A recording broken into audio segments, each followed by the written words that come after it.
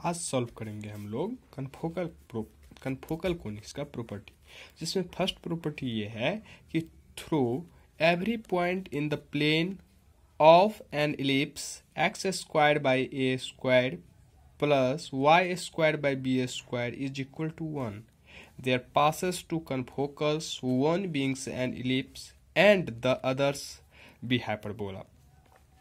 इस क्वेश्चन को समझिए। ये एक इलिप्स इक्वेशन दिया हुआ है जिसमें ये कर रहा है कि देयर पासेस टू कनफोकल, अगर टू कनफोकल से पास करता है तो एक इलिप्स होगा और एक हाइपरबोला होगा।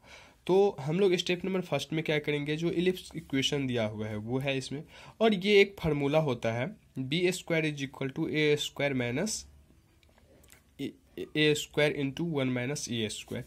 अब हम इसको सॉल्व करेंगे तो B square is equal to A square minus A square आ जाएगा, और ए square is equal to A square minus B square आ जाएगा। ठीक है, तो इसको याद रखिएगा, ये आगे जब हम लोग काम करेंगे तो उसमें ये वर्क करेगा। ठीक है, तो स्टेप नंबर 2 में आइए, confocal passes through x1 y1। अगर ये एक कनफोकल जो है सो x1 और y1 से पास कर रहा है, तो हम लोग जानते हैं कि इक्वेशन ऑफ कनफोकल क्या होता है, x square by A square plus lambda जोड़ Y square by B square जोड़ लेमडा इज इक्वल टू 1। ये इक्वेशन ऑफ कनफोकल है, बट ये पास कर रहा है x1 और y1 से, तो x1 और y1 यहाँ पे लगा दिए कनफोकल इक्वेशन ऑफ कनफोकल में, और कुछ नहीं किए। इसका एलसीएम निकालें, इस साइड में लिए, और इसको जब सॉल्व किए हम लोग तो ये ऐसा बन गया, और इसको फिर यहीं रहने दिए, इसको इस साइड लेके आ गए। इक्वेशन नंबर 2 हम लोग बना लिए हैं। ठीक है, यहाँ तक नो प्रॉब्लम, इसको सॉल्व करके यहाँ तक आए हैं।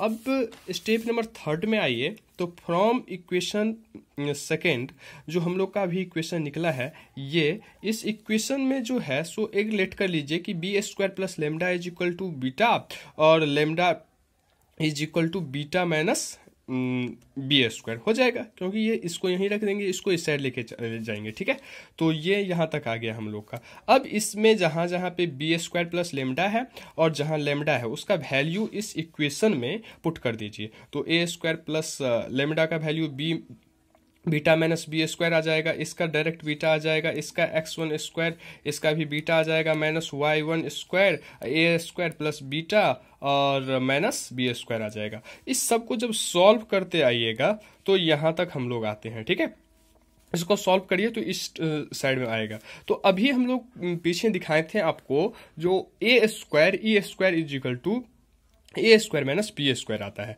तो जहां पे ए स्क्वायर माइनस बी स्क्वायर है उसके बदले में हम लोग क्या किए, तो ए स्क्वायर लगा दिए, तो हम लोग का इक्वेशन बन गया 3rd। कुछ भी नहीं किए हैं, ए स्क्वायर माइनस बी स्क्वायर के बदले में ए स्क्वायर लगा दिए हैं, ए स्क्वायर माइनस बी स्क्वायर के बदले में ये कुछ नहीं है। ठीक है, तो ये दोनों मिस्टेक से मैंने लिख दिया, इस दोनों को कॉमन निकाल के वाई स्क्वायर ले लिया, y1 इस तो यहाँ पे y1 स्क्वायर होगा, सॉरी।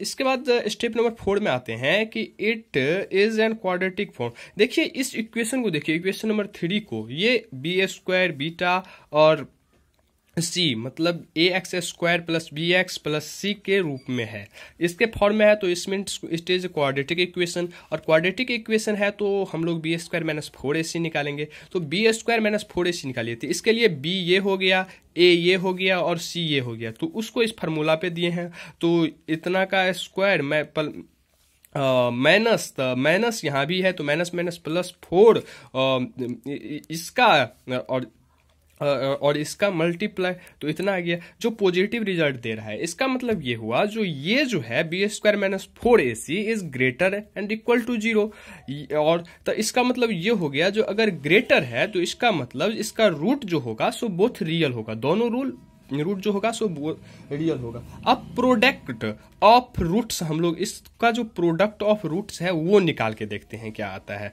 तो प्रोडक्ट्स ऑफ रूट क्या होता है, c बाई ए होता है, तो ये माइनस इतना बाय ए, तो minus y1 square A square by 1, तो ये माइनस दे रहा है जो 0 से कम होगा। अगर 0 से कम है तो इसका मतलब एक ना एक इसका जो है सो नेगेटिव रिजल्ट, इसके मतलब ये हुआ कि ये डिफरेंट रूट्स दे रहा है, रियल में भी डिफरेंट रूट्स दे रहा है। तो 10 टू कनफोकल्स आर क्या हो जाएगा, x square by A square plus lambda 1 plus Y square by B square plus lambda 1 is equal to 1 and इसमें कुछ भी नहीं किए हैं। जो इक्वेशन ऑफ कनफोकल है, एक में लेमडा 1 लगाए हैं और एक में लेमडा 2 लगा के यहाँ पे हम लोग 2 इक्वेशन ऑफ कनफोकल निकालनी है। ठीक है, इसके बाद आइए तो स्टेप नंबर 6 में क्या करते हैं, जो अगर B square plus lambda 1 is greater than 0, एक कंडीशन ये है कि अगर बी स्क्वायर प्लस लेमडा 1 जो है सो अगर 0 से बड़ा है तो कनफोकल जो होगा सो इलिप्स हो जाएगा। ठीक है,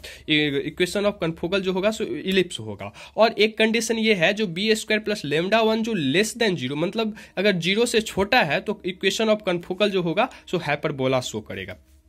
थैंक्स, इतना ही हम लोगों को प्रूव करना था जो हम लोगों ने प्रूव कर